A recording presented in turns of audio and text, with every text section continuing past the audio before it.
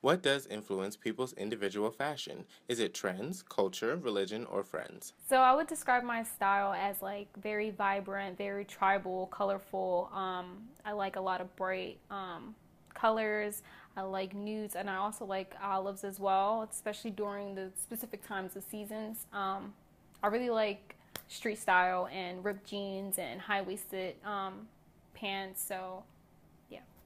Sometimes religion, right, and faith. So some of our students of color might dress a little bit more um, provocatively, or there might be some ladies who dress more conservatively because they have a more conservative foundation.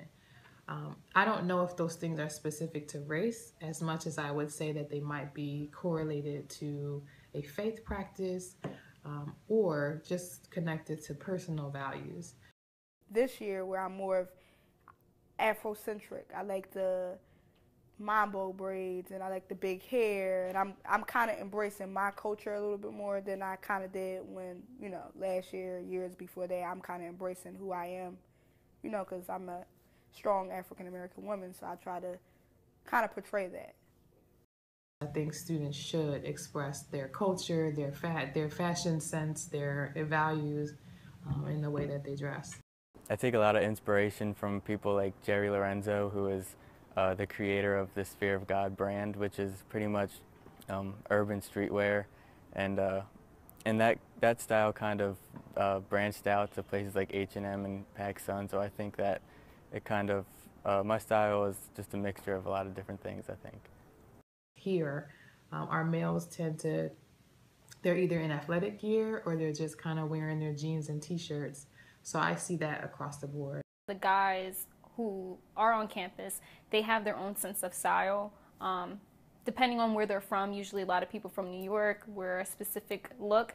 A lot of people from Philadelphia wear a specific look. I guess it just depends on where you're from.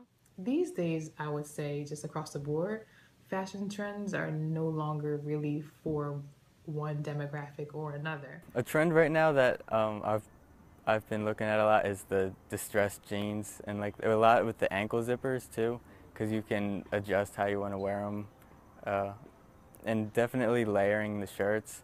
I think it just adds a little more depth to what you're wearing. We gotta understand that a lot of people they're dressing how they want to dress, and we can't be so quick to judge people off of that. I've seen a lot more women who are wearing maybe what's called khimars or hijabs if they are practicing Muslims or if they are affiliated with Islam.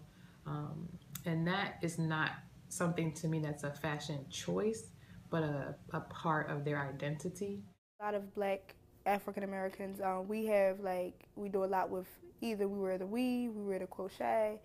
As in fashion-wise, I think everybody kind of has their own style.